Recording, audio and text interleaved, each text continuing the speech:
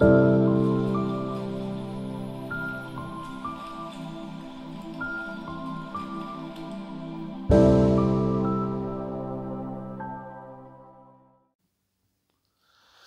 for video captures, we actually had quite a bit of interesting video, but for the most part, all of it fell underneath that realm of not being able to identify exactly what it is.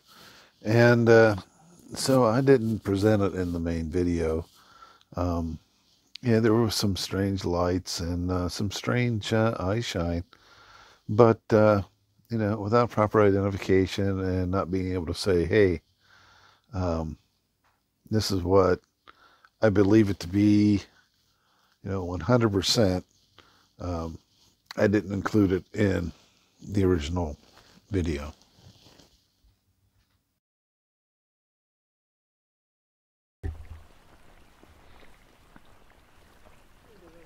Just a little bit, yeah.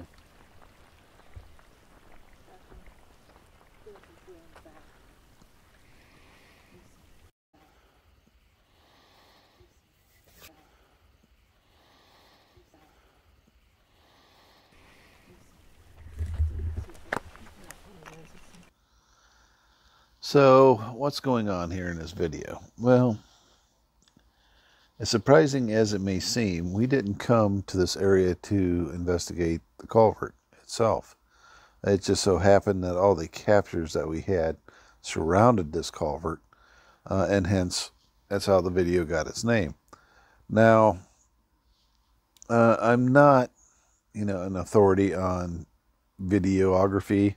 I'm not an authority on audio by any stretch of the imagination. I'm learning. I'm trying to learn them both.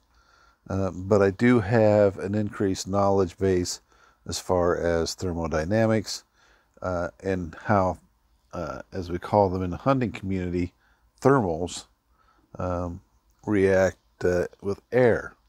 And knowing that, in the evening, your cooler thermals go down, so your cooler area or your cooler air is concentrating in the bottom of valleys. In the bottom of a valley, there's almost always a water or a creek source. And so there could be definitely an atmospheric condition where we have much colder air surrounding this culvert area that's allowing for my breath to be captured on video. The odd part about it is that there's only one capture and there should be more than one. So what I'd have to do and what I plan to do is go back and investigate it again, but this time use thermal equipment that I do have to check the area. Now I don't have like thermal cameras or anything like that, but I do have ways of measuring ambient temperatures versus localized temperatures.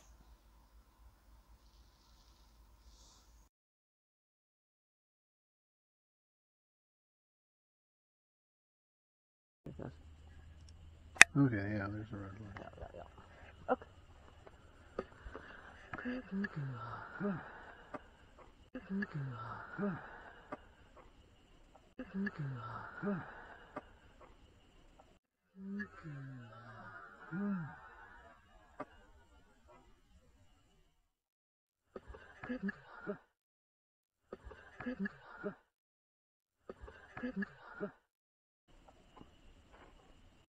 This capture here I have no explanation for.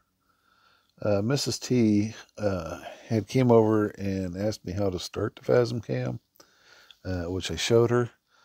And then almost immediately we get this capture, which sounds like, to me, it's saying the name Laura. That is not Mrs. T's first name, so I can't really say what it is. Once I got the camera started, I turned around and started working on the Zoom microphone mount and my own camera mount as well.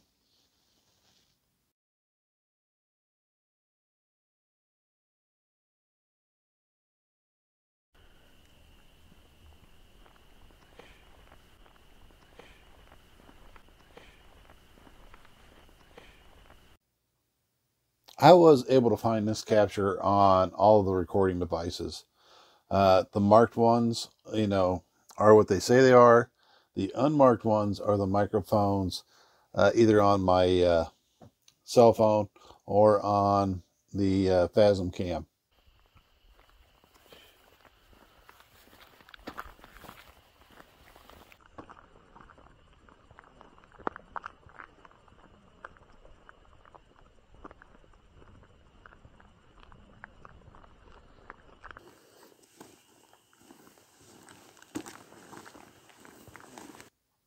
Going through all the recordings again, I did find that this particular oddity repeats.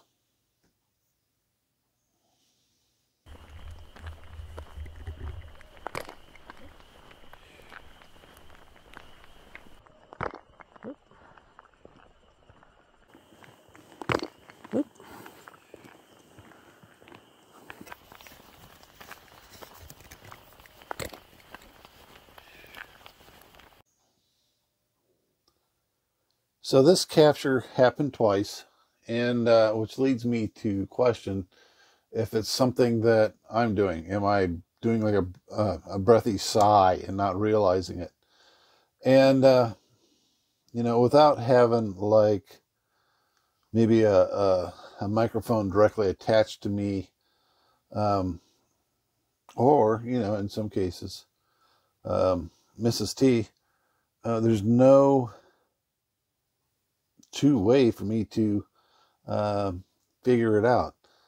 This might be why a lot of these shows show people walking around with IR cameras pointed out with an IR cam stuffed in their face, so they can roll out that it wasn't like a breath moment or sigh moment. Things that we do, that I made it type talking to oneself, or just a breathy reflection that one states.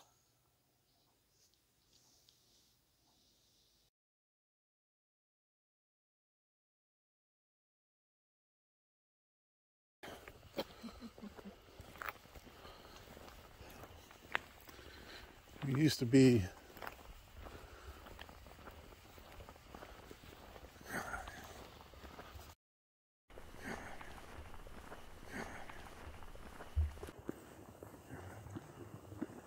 old flashlights would never light up.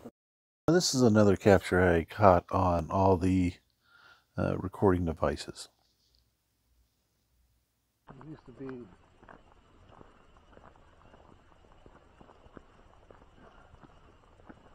old flashlights would never light up anything. No.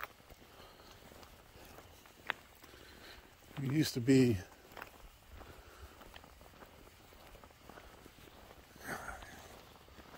old flashlights would never light up anything like this. Now, after hearing it, I again have to question, is this something that I'm saying under my breath and not realizing it? Or, is it actually an EVP? I'm not certain because I can't see myself and I don't have, a microphone up close. So, I could actually be the source and not realizing it.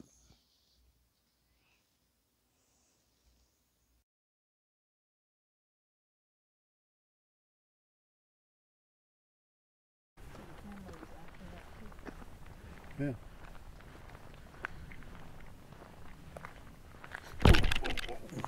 I'm walking off the road.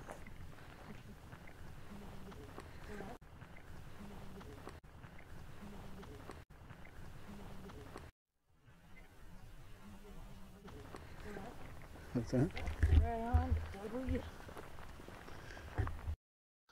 Now this particular capture I extracted and was able to loop, and here it is.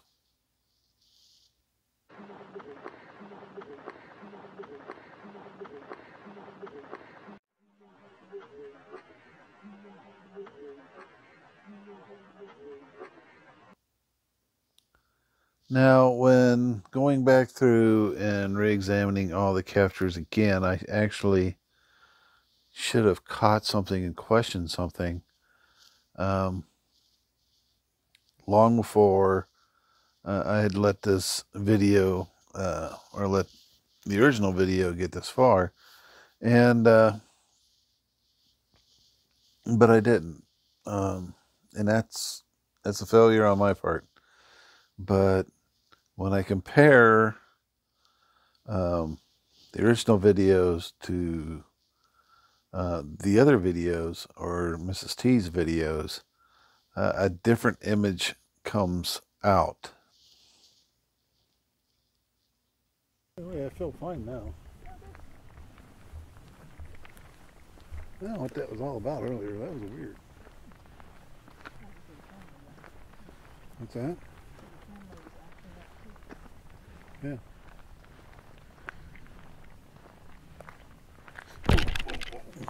And I'm walking off the road. What's that?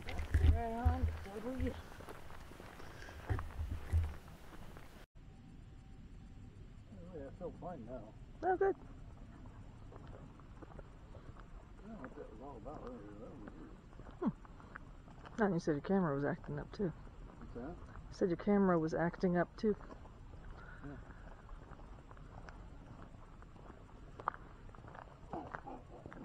Right. I'm walking off the road. Easy to do. That's why I've been walking right on the double yellow. By the way, I feel fine now. I don't know what that was all about earlier. That was weird. What's that? Yeah.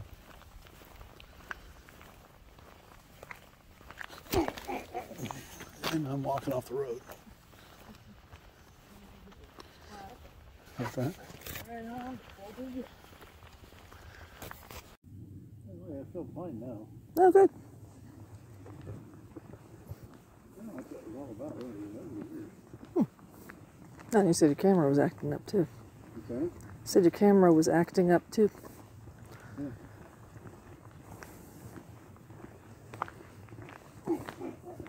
Right. And I'm walking off the road.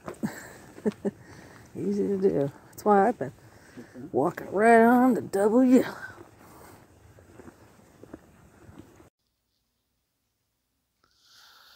So right now I have to believe that the actual source of this audio oddity is Mrs. T, and the reason that this oddity was created is, once again, when I stepped off the road or whatever, I turned the microphones away from her, which caused a distortion. And then when I turned the microphones back, and I actually got in between the microphones and her, that's what caused the distortion. And yeah, I believe that's exactly what this is. It's a distortion.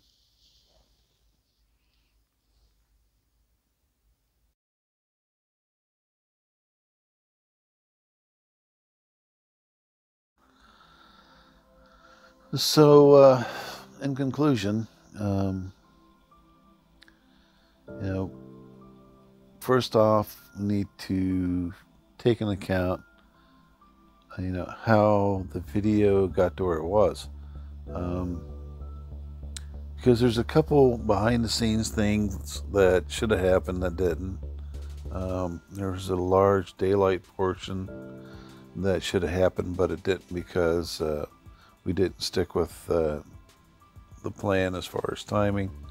Another big part of it too is when we got on ground, we had issues with hardware because it started doing firmware updates, which ate a lot of time.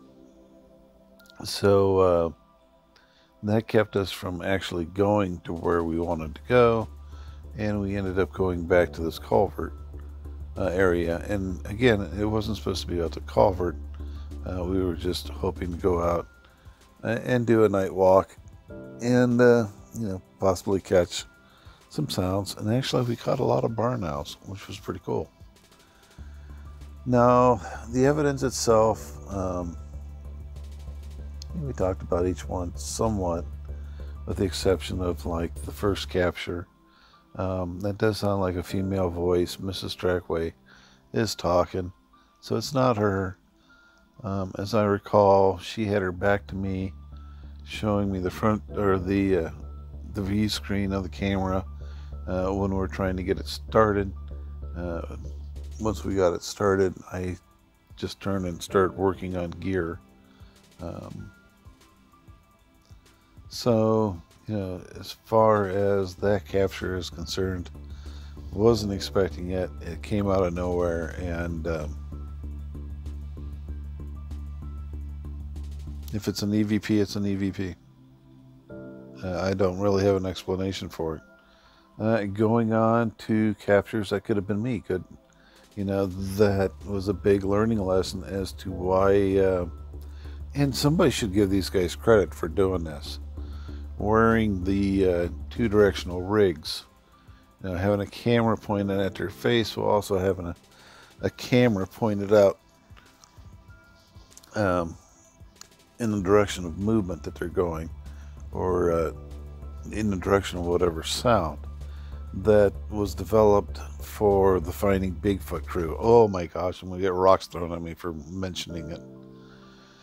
But, that part of the program, they did that for a reason, and it really stood out, so that, in going back and looking at any captures that they might have had on the way out, they had a rig that could show that they themselves was not,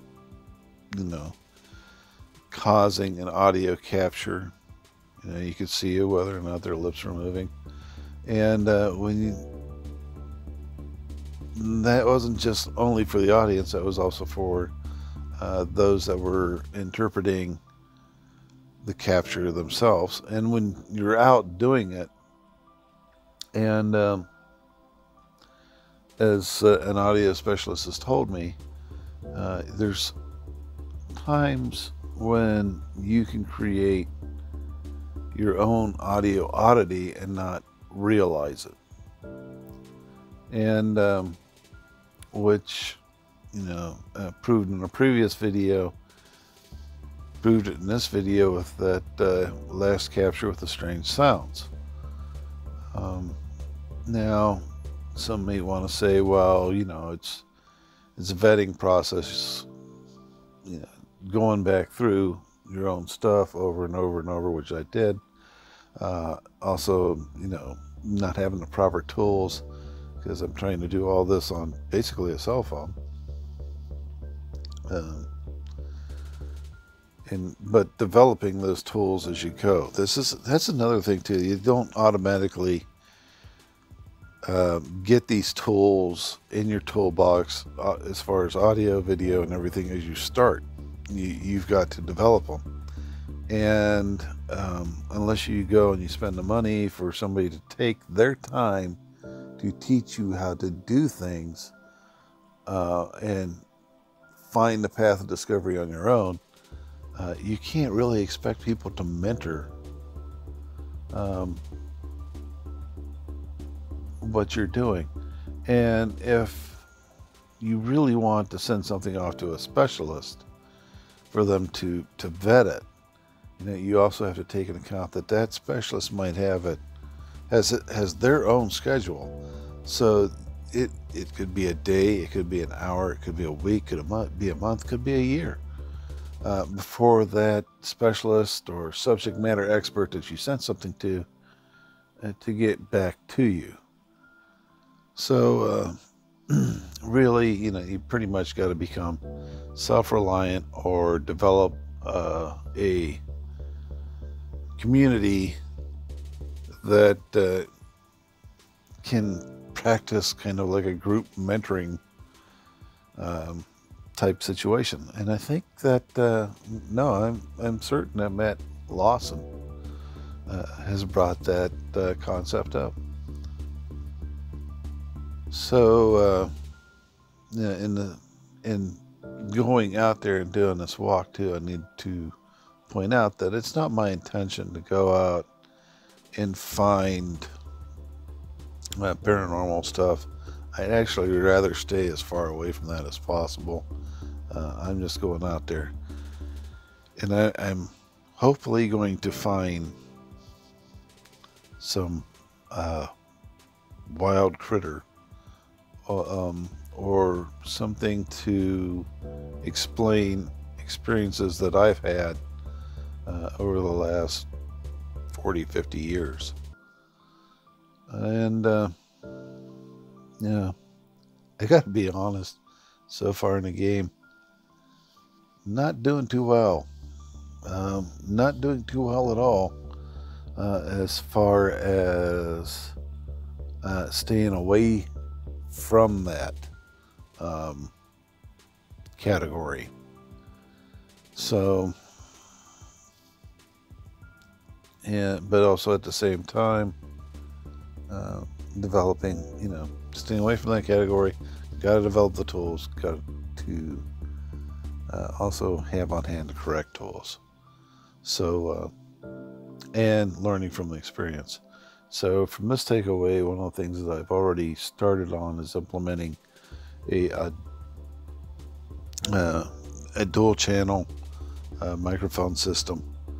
So, know exactly what each other is saying, and on the same audio capture, as well as running the separate microphones as we do. And I really want to get away from doing the walks. I just want to sit and watch a lot more. But again, that's a timing thing. That's a planning thing. If, when you're sitting, you can just sit and cover area. But, if you're late or whatever, you're going to have to cover ground. So, thanks for watching. Like I said, I wish that one was a home run, but it wasn't. But in terms of learning, it was a home run. You learn from your mistakes. And I'll see you down the road.